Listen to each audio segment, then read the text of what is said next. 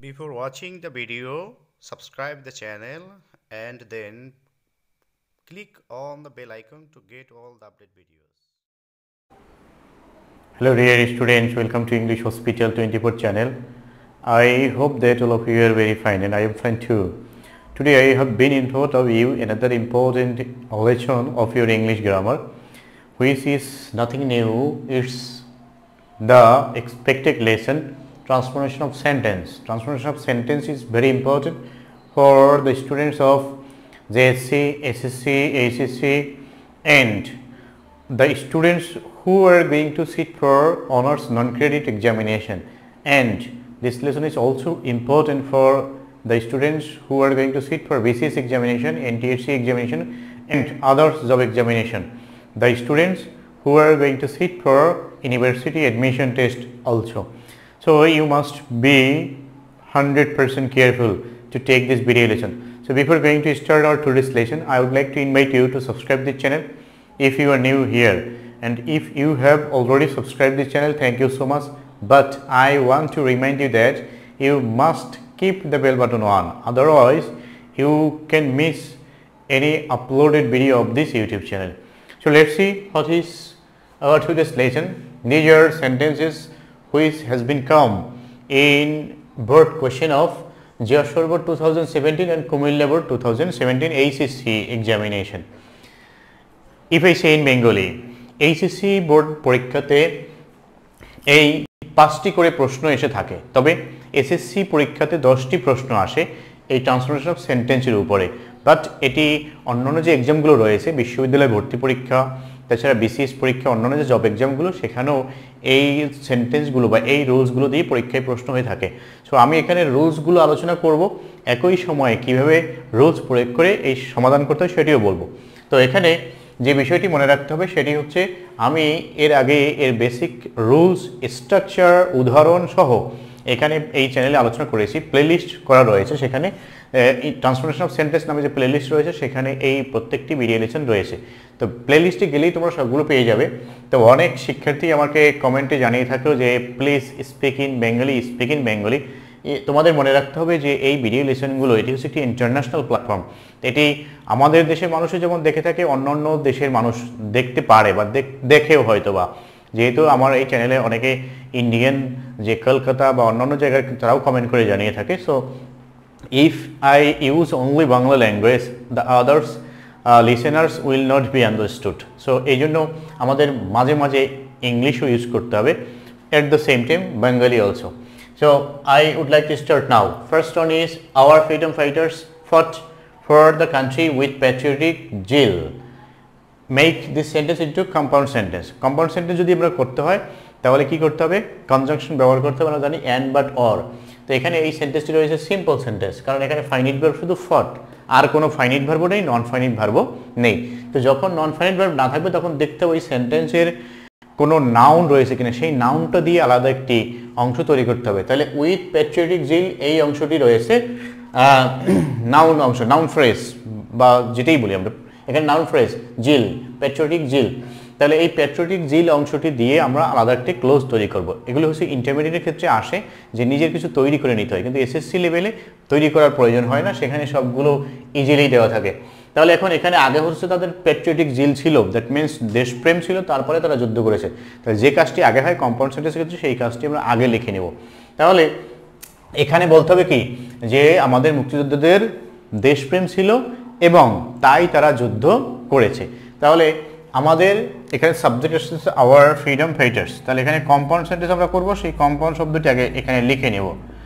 Our freedom fighters, our freedom fighters,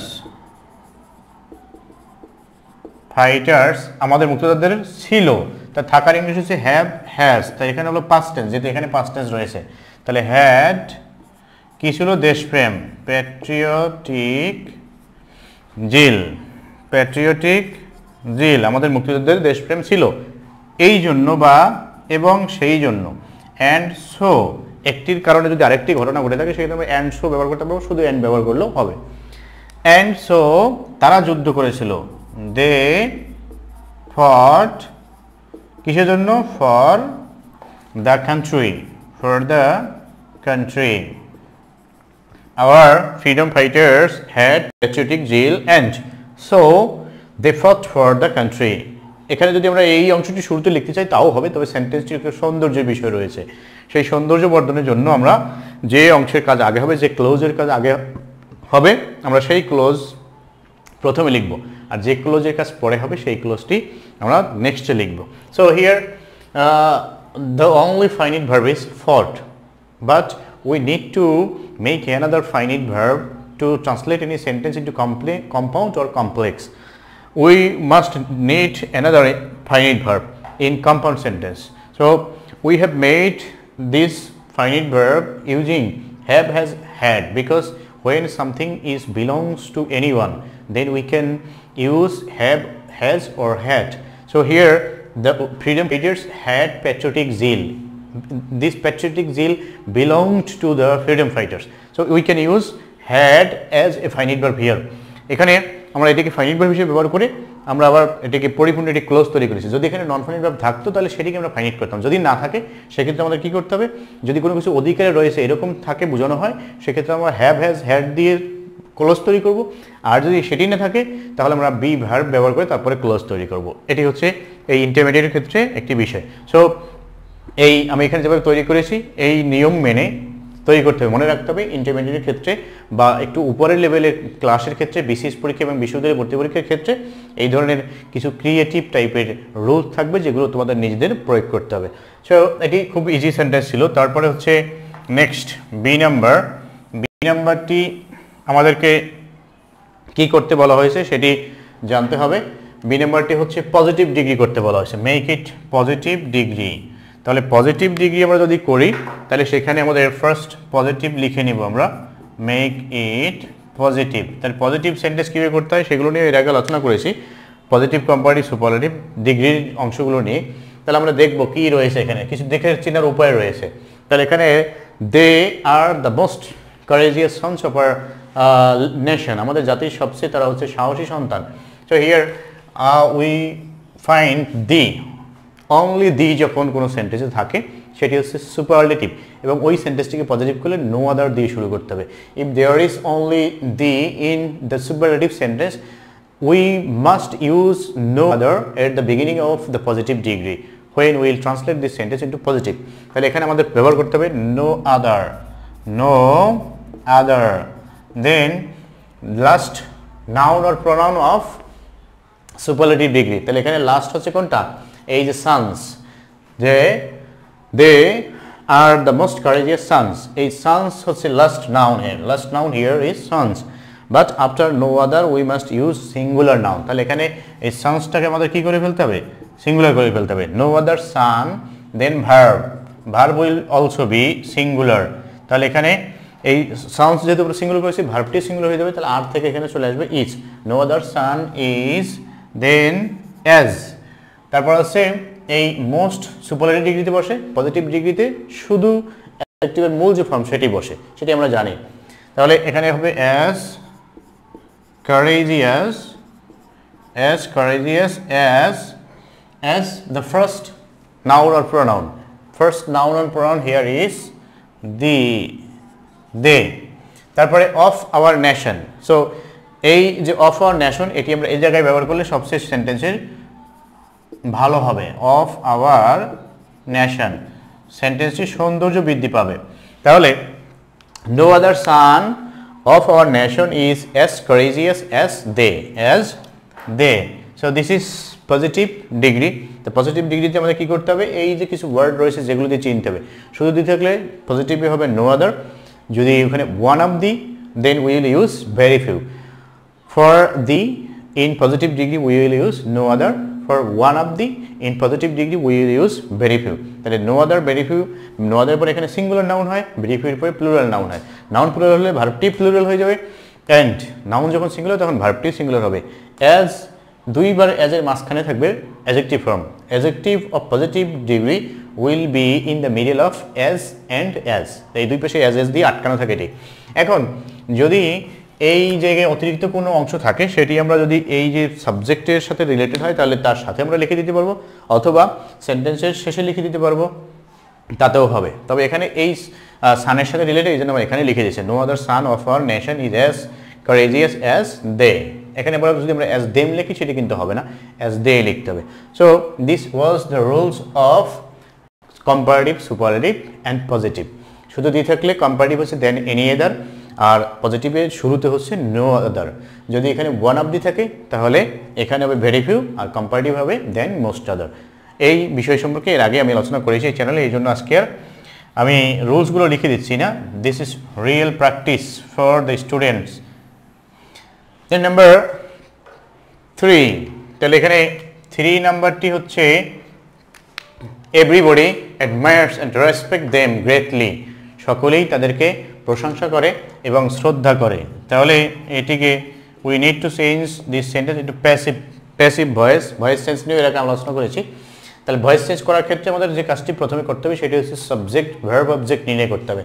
here everybody is subject, admires and respect, these are two finite verbs here. দেন এই them হচ্ছে object, greatly here is adverb. So এখন এটাকে যদি আমরা passive করি, passive করার নিয়ম হচ্ছে object will be the subject, them is pronoun, it will be change it into pronoun or subjective form. এখানে ছিল objective, but at the beginning of the sentence we will use subjective form। তাহলে এখানে subjective form হচ্ছে দেমের দে।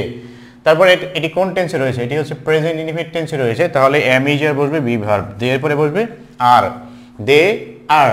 এরপরে এখানে এই যে মূল ভার্ব রয়েছে, এই মূল ভার্বের পাস্ট পার্টিসিপল ফর্ম বসবে অ্যাডমায়ার্ড, অ্যাডমায়ার্ড অ্যান্ড এই পরের যে ভার্বটি রয়েছে সেটিরও পাস্ট পার্টিসিপল ফর্ম হবে রেসপেক্টেড, রেসপেক্টেড গ্রেটলি। অ্যাডভার্বটি আমরা পাস্ট পার্টিসিপল পরে লিখে দেব greatly by, then preposition by or another preposition, but here it will be by everybody, by everybody. That they are admired and respected greatly by everybody. এখন তাহলে নিয়মটি কি মনে রাখতে হবে? সাবজেক্ট, অবজেক্ট এবং ভার্ব বের করতে হবে। তারপরে object will be the subject, and according to the tense we will use any of auxiliary verb according to tense, you must keep in mind। তাহলে এখানে এটি হচ্ছে প্রেজেন্ট ইনডিফিনিট টেন্স, এই জন্য আমরা এখানে বি ভার্ব এম ইজ আর, তাহলে আর বসিয়েছি। তাহলে দে এখানে ছিল অবজেক্টিভ ফর্ম, এখানে আসলে যেহেতু সাবজেক্ট অংশ আছে তার সাবজেক্টিভ ফর্ম হয়ে যাবে দে আর অ্যাডমায়ার্ড অ্যান্ড রেসপেক্টেড। কেন দুটো ভার্ব? কারণ এটি হচ্ছে এক ধরনের compound sentence. Everybody admires them, আবার এভরিবডি রেসপেক্টস দেম। তাহলে যেহেতু কম্পাউন্ড সেন্টেন্স, তাহলে যতগুলো ভার্ব থাকবে প্রত্যেকটিই তো আমরা চেঞ্জ করব যদি নন ফাইনাইট না হয়। তাহলে দে আর admired and respected greatly by everybody. That's very easy. যে যদি আমরা সাবজেক্ট ভার্ব অবজেক্ট নির্ণয় করতে পারি তাহলেই প্যাসিভ ভয়েস করাটা অনেক ইজি হয়ে যাবে। আবার যদি আমরা এই প্যাসিভ থেকে অ্যাক্টিভ করি, সেই নিয়ম এই চ্যানেলে দেওয়া রয়েছে, সেক্ষেত্রেও একই কাজ। এই সাবজেক্ট অবজেক্ট জায়গা পরিবর্তন করবে, সেক্ষেত্রেও অবজেক্ট সাবজেক্ট এগুলো নির্ণয় করে নিতে হবে। এবং মনে রাখতে হবে যখন আমরা অ্যাক্টিভ ভয়েসে যাব তখন একেবারে অরিজিনাল টেন্স হবে, আর যখন প্যাসিভ ভয়েসে আসবো তখন টেন্সটি ঘুরে যাবে, পরিবর্তন হয়ে যাবে, সেটি মনে রাখতে হবে। দেন নাম্বার 4, তারপরে আমি যেভাবে এখন বুঝাচ্ছি ভেঙে ভেঙে অনেক কথা বলছি, এরপরেও যদি কাদের বুঝতে কোনো সমস্যা থাকে তাহলে অবশ্যই কমেন্ট করে জানাবে যে এই সেন্টেন্সটি বুঝতে পারোনি। If you have any difficulty, any query, you must comment in the comment box. I must try to solve every problem of my subscribers, of my students. Then number 4, nobody denies their contribution. Nobody denies their contribution to the land. Make it interrogative. তাহলে এই যে nobody দেওয়া রয়েছে, এটি দিয়ে আমরা বুঝবো যে এটি কিভাবে আমরা interrogative করব। If any sentence is started with nobody, none as a subject, and if we need to change this sentence into interrogative, we will use only who in the place of nobody, none. There will be no sense after the last or at the end of the sentence we will use interrogative sign. That's only two tricks or two rules here. একটি হচ্ছে nobody none থাকলে সেখানে শুধু who ব্যবহার করব, আর সেন্টেন্সের শেষে question mark ব্যবহার করবো, এছাড়া কোনো নিয়ম নেই। তাহলে এখানে nobody রয়েছে, তাহলে who আর কোনো পরিবর্তন করা কিছু যাবে না। who denies their contribution, contribution, who denies their contribution to the land, যে মাতৃভূমির প্রতি তাদের অবদান, তাহলে এখানে আমি ডিনাইস লিখব, ডিনাইড। তাহলে who denies their contribution to the land, যদি এরকম থাকে যে nobody will forget them, তাহলে হবে কি who will forget them, none can deny their contribution, তাহলে who can deny their contribution, so none nobody থাকলে who লিখবো শুধু, আর শেষে কোশ্চেন মার্ক, আর কোনো কাজ নেই, একদম ইজি। তারপরে নাম্বার 5 হচ্ছে they will never be forgotten, they will never be forgotten by the countrymen, make it affirmative sentence। affirmative যদি করতে হয় তাহলে কি করতে হবে, নেগেটিভ ওয়ার্ড বাদ দিতে হবে এবং মূল শব্দের বিপরীত শব্দ লিখতে হবে। আবার যখন affirmative থেকে নেগেটিভ করব, যদি অক্সিলারি ভার্ব থাকে তাহলে এরপরে নাবোধক শব্দ ব্যবহার করব, এরপরে মূল শব্দের বিপরীত শব্দ লিখব। যদি সেখানে অন্য যে রুলসগুলো রয়েছে মাস্ট, অ্যালোন, তারপরে হচ্ছে এভরি, ওই নিয়মগুলো না থাকে, তাহলে এখানে এটিকে অ্যাফার্মেটিভ করতে হবে। তাহলে অ্যাফার্মেটিভ প্রথমে লিখলাম, অ্যাফার্মেটিভ আমি সংক্ষেপে লিখেছি। So the rule here is if there is any negative word in negative sentence, if we need to change this sentence into affirmative, we will just leave the negative word and we must write or we must take the opposite word of the head word of this sentence। এইটার মূল যে শব্দ এখানে রয়েছে সেই শব্দটি বিপরীত শব্দ লিখতে হবে এবং নেগেটিভ ওয়ার্ডটি বাদ দিয়ে অ্যাফার্মেটিভ ওয়ার্ড ব্যবহার করতে হবে। তাহলে they will never be forgotten, they will, নেভারের opposite word হচ্ছে always, the opposite word of this never is always. এটা যদি আমরা ইন্টারোগেটিভ করতাম তাহলে নেভারের জায়গায় ইভার লিখতাম, কিন্তু যখন অ্যাফার্মেটিভ নেগেটিভ করছি তখন আবার লিখবো এভাবে always. They will always be, the opposite word of forgotten is remember, remembered, কারণ এখানে পাস্ট পার্টিসিপল এখানেও পাস্ট পার্টিসিপল হবে। অপোজিট ওয়ার্ড বা যে কোনো সিনোনিম যদি আমি লিখি, যে ওয়ার্ডের পরিবর্তে লিখছি তাহলে সেই ওয়ার্ডের যে ফর্ম রয়েছে সেই টেন্স একই রাখতে হবে। তাহলে they will always be remembered by the countrymen, they will always be remembered by the countrymen। এটি একদম ছোট সময়ের ক্লাস 6-7 এর স্টুডেন্টদের একটি প্রশ্ন, তো তারপরেও যদি সমস্যা থাকে তাহলে অবশ্যই কমেন্ট করে জানাবে। তো রুলসটি হচ্ছে এরকম, যখন নেভার থাকবে সেখানে আমরা অলওয়েজ লিখব, পরের যে শব্দ থাকবে সেই শব্দের বিপরীত শব্দ লিখব। তারপরে যদি আবার আমরা অ্যাফার্মেটিভ থেকে নেগেটিভ করি তখন দেখতে হবে অলওয়েজ থাকলে সেখানে নেভার বসাতে হবে, পরের শব্দটি আবার বিপরীত শব্দ, এটি হচ্ছে রুলস।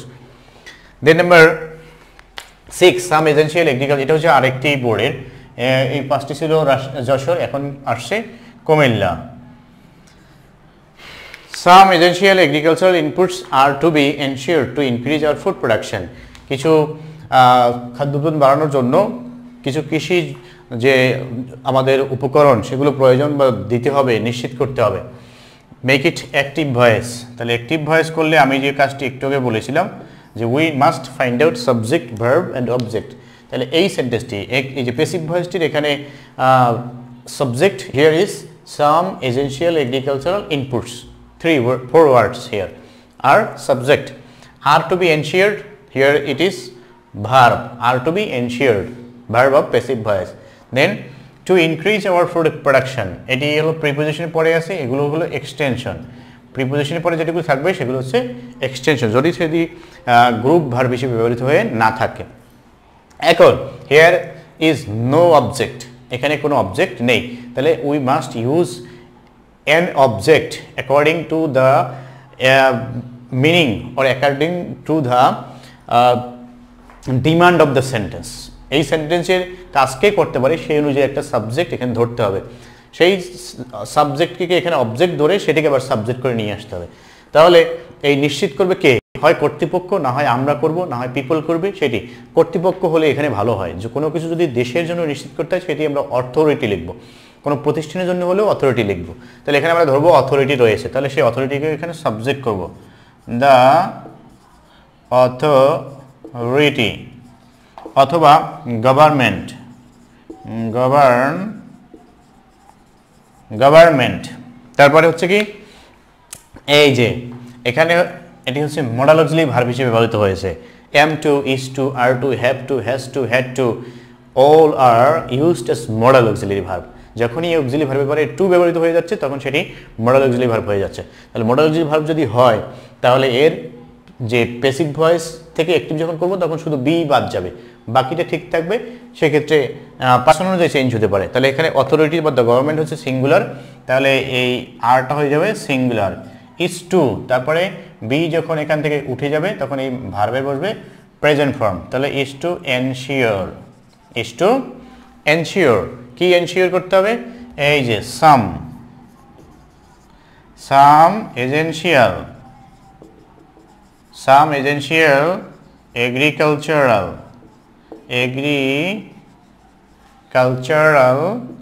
inputs তারপরে এই যে এক্সটেনশনটা আমরা এই শেষে লিখে দেব, to increase food production। তাহলে the authority or government is to ensure some essential agricultural inputs to increase food production। যে কর্তৃপক্ষকে অথবা সরকারকে কিছু কৃষি যন্ত্র বা কৃষি উপকরণ নিশ্চিত করতে হবে খাদ্য উৎপাদন বাড়ানোর জন্য। তাহলে অবজেক্ট যখন দেয়া না থাকবে তখন সংগতিপূর্ণ, দ্যাট মিনস সেন্টেন্সের ডিমান্ড অনুযায়ী একটি অবজেক্ট ধরে সেটিকে সাবজেক্ট করে নিয়ে আসতে হবে। So this is the rules. If there is no object in any passive voice, we must think or we must consider any kind of object according to the demand of the sentence, and then we will use the subjective form of that object। তাহলে আমরা এখানে object, here we consider the object is authority or the government will ensure the necessary agricultural inputs, so we will use here the authority or government is to কেন আসছে? এটা third person singular, এই জন্য is হয়ে গেছে।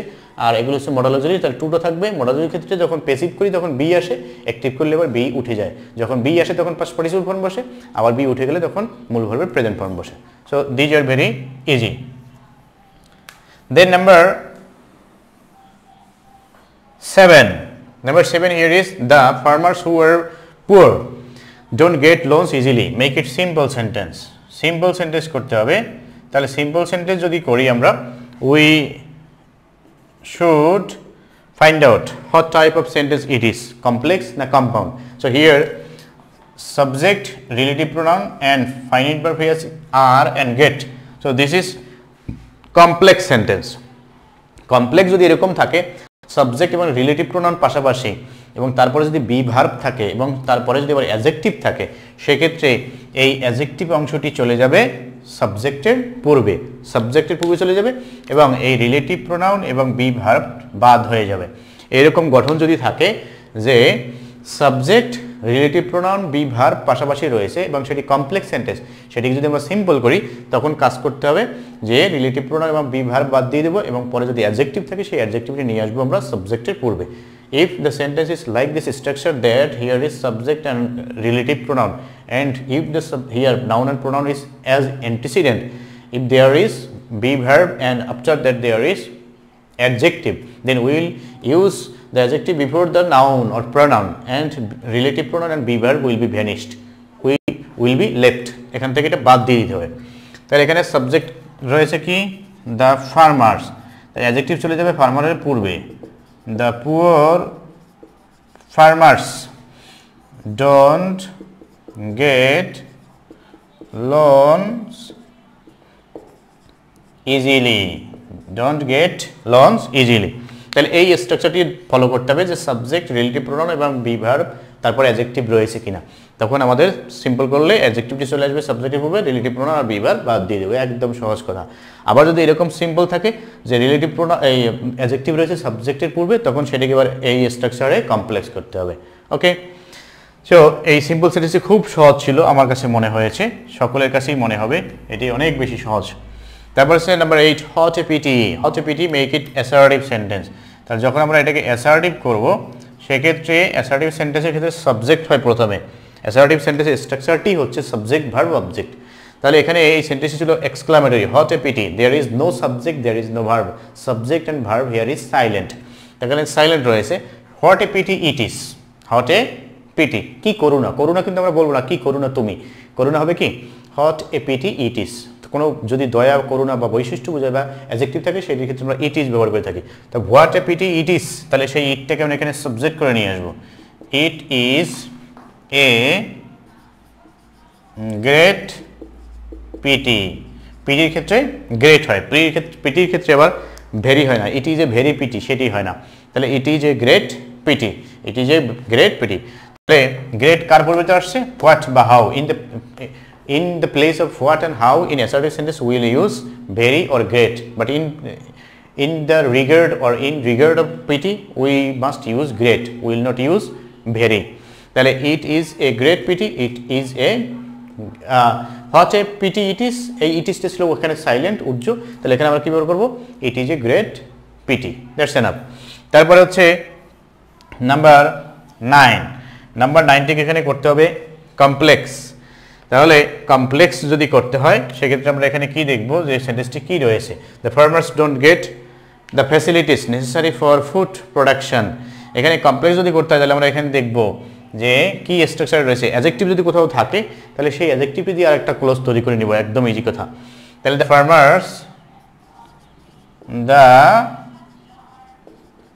Farmers don't get the facilities, এই যে adjective রয়েছে এটা দিয়ে আমরা করব। এখন এখানে আমরা অবজেক্ট দেখতে পাচ্ছি কি কোনো ব্যক্তি নয়, তাহলে ব্যক্তির ছাড়া অন্য ক্ষেত্রে আমরা কি ব্যবহার করব, হুইচ বা দ্যাট। হুইচ ইজ নেসেসারি না আর নেসেসারি হবে, এই যে রিলেটিভ প্রোনাউন ব্যবহার করেছি তাহলে আগে যে নাউন প্রোনাউন থাকবে তার পার্সন অনুযায়ী ওখানে বসবে, এখানে হচ্ছে প্লুরাল তাহলে ওখানে আর হবে। Which are necessary, which are necessary for food production,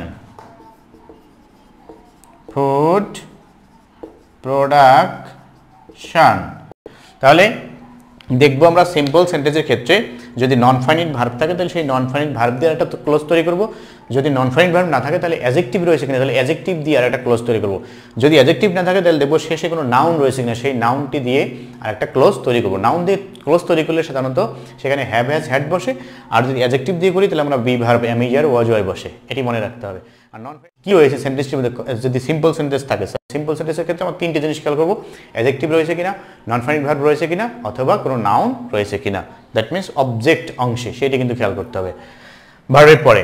so এটি ছিল আরেকটি সেন্টেন্স। তারপরে যে 10 নম্বরে একটি সেন্টেন্স এখানে রয়েছে সেটি যদি আমরা দেখি,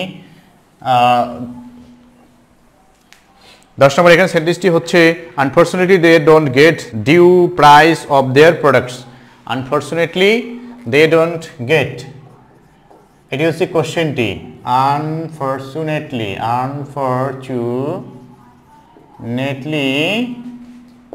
দে don't get due price of their products, এখন এটিকে কি করতে বলা হয়েছে সেটি আমাদের দেখতে হবে। এটিকে করতে বলা হয়েছে compound sentence, compound, we must change this sentence into compound. Unfortunately they don't get due price of their products, দুর্ভাগ্যবশত তারা তাদের দ্রব্যের বা পণ্যের যথাযথ যে মূল্য সেটা পায় না। তাহলে আমরা এখানে বলতে পারি এটা দুর্ভাগ্যজনক যে তারা তাদের, এটা দুর্ভাগ্যজনক যে না বলে এটা দুর্ভাগ্যজনক এবং তারা, এভাবে যদি সাজাই আমরা যে তারা তাদের দ্রব্যের সঠিক মূল্য পায় না এবং সেটি দুর্ভাগ্যজনক, এভাবে করলেও হবে। তাহলে আমরা এভাবে যদি করি, they don't get due price of their products and it is unfortunate।